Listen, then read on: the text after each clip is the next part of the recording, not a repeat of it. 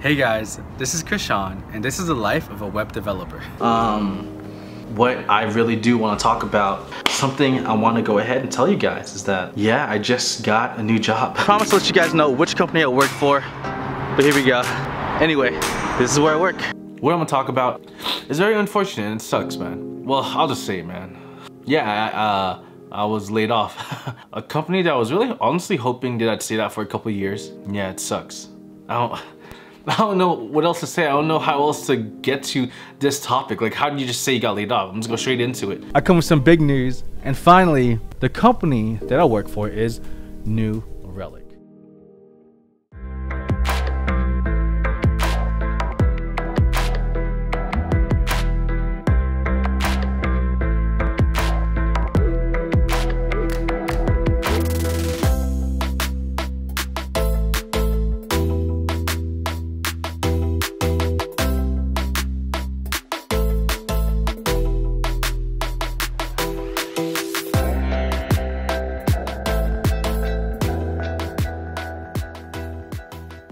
Hey everyone, my name is Krishan, and I've been a developer for the last 5 years.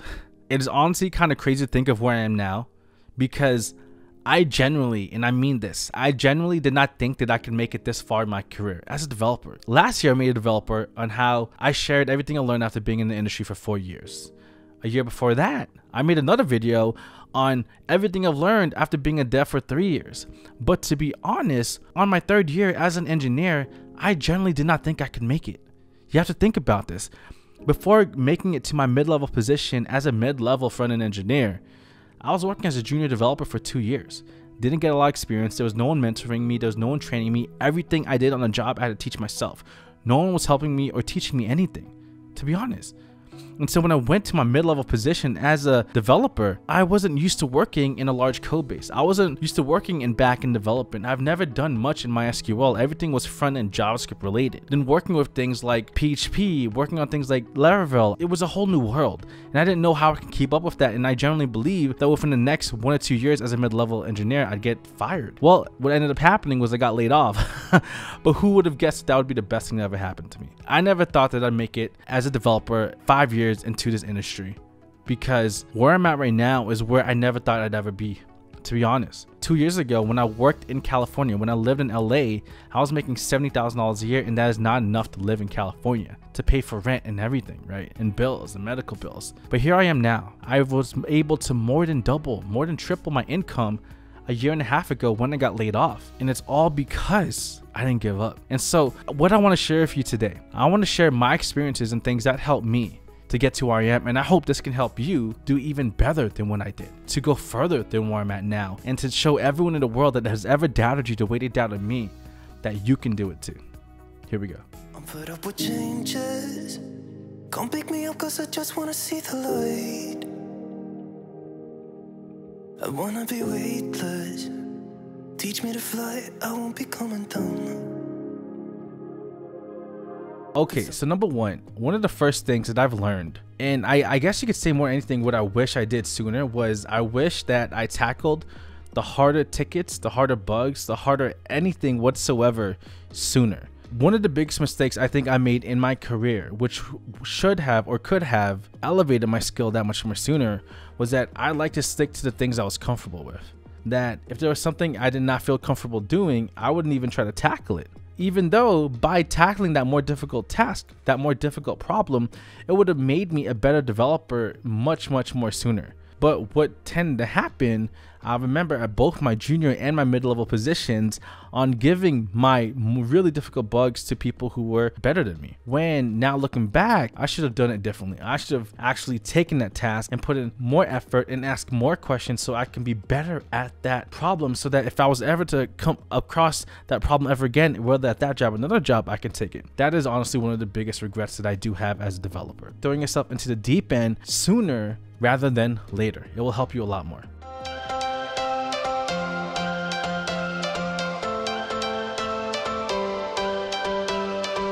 Number 2, I think this is really important, and if y'all have been following me for a while, you probably know this about me already, but loyalty does not matter. Please understand this. A company's job is not to be loyal to you. Your job is not to be loyal to them. Your job is to provide value to them by giving them what they need to get the job done so they can make more money. If ever there comes a point where your job no longer makes them money, I'm gonna tell you this, they will let you go. I mean, I felt like I was a person that was always going to remain loyal, where I could stick to a company for many years.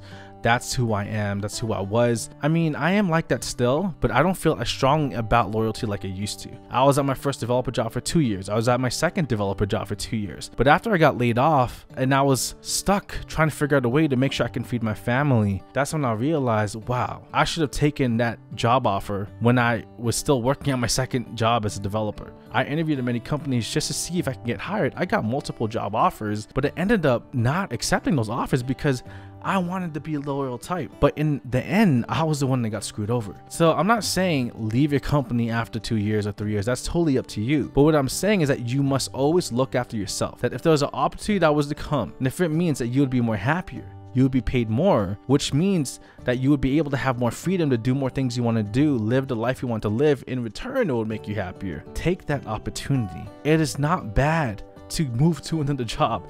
I know plenty of people who have been working at the same company for 5 years. For 5 years. As for me, that when I got laid off, and I thank God that I was laid off from my mid-level position, in a matter of just a couple of months, I was able to more than triple my salary at making $70,000 a year, right? It is crazy, but it's true. Not just don't stay loyal. Maybe that makes me look bad, but always look after yourself first. You come first.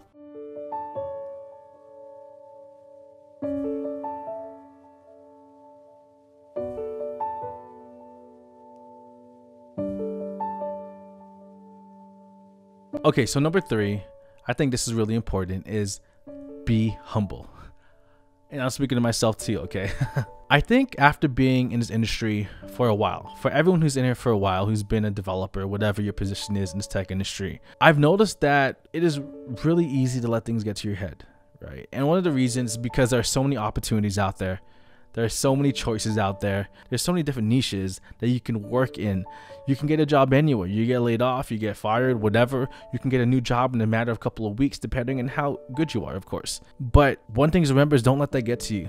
Yo, so many people want to be in our position today. So many people want to be where I am today. And I need to remember that, yes, I am here because I put in a lot of hard work, but I am also here because there were a ton of mentors, ton of friends, colleagues who helped me get to the position I'm in today. I think another thing too is that as we get better as developers in the industry, as you're in this industry even that much longer, one of the things that I've learned to not say is that don't use the word easy when you're talking to developers in general.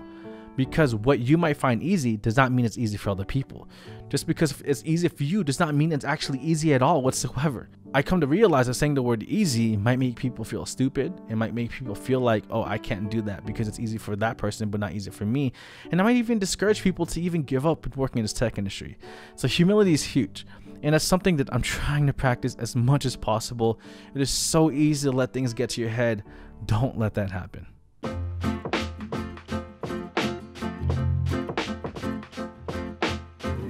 Okay, last but not least, I think I shared this in my last video, I don't remember, and I think this is the most important part, is do not let code be your life.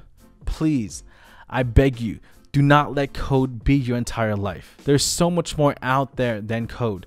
Use code as a tool to improve your life, to get a good job that could pay you really well, maybe to help you build a side hustle like what I'm doing right now. But do not let code be your life. Use code, use this career to help you have hobbies outside. Now, code is my life, right? It is my life, and I'm trying to not let it be my life. By doing what? By doing YouTube videos, doing different hobbies. I got this sick setup behind me where I play NBA 2K every chance I get. I use this money to hang out with my family. I'll use this money to hang out with friends, to travel. Now, I am not the best example for this because I'm the kind of person who doesn't like to take vacations, and I get called out on that all the time at work. I don't like taking vacations because I love working so much. But that is why I am telling you this. Do not be like me, where my work is my life. It just so happens though, okay, just to defend myself, I gotta defend myself right now, is that the work that I do for a living happens to be around YouTube, happens to be around podcasts, happens to be around blogs, which are things I've been doing before even becoming a developer relations engineer here at New Relic. Okay, so yo, I don't look at my job as a job. I look at this as my life because I've been doing this for 5 years anyway. That's why I work so much. So don't let code be your life. I know so many people where they just study code 24/7. Have fun. You only have one life. Enjoy the nicer things out there. I want to also let y'all know that I do have a podcast. I'll put the link in the description below, where I upload 3 episodes every single week, sharing about my life, answering questions, doing Q&As, really funny things, interesting things as well. And if you think that this content helped you, this video helped you, I'm going to tell you this, my podcast and my blogs will have even much more information than what I could put in a 10-minute video here on YouTube. Anyways, thank you all for watching. This is Chris Sean. This is the life of a developer, and I'm out. See y'all in the next video. Peace.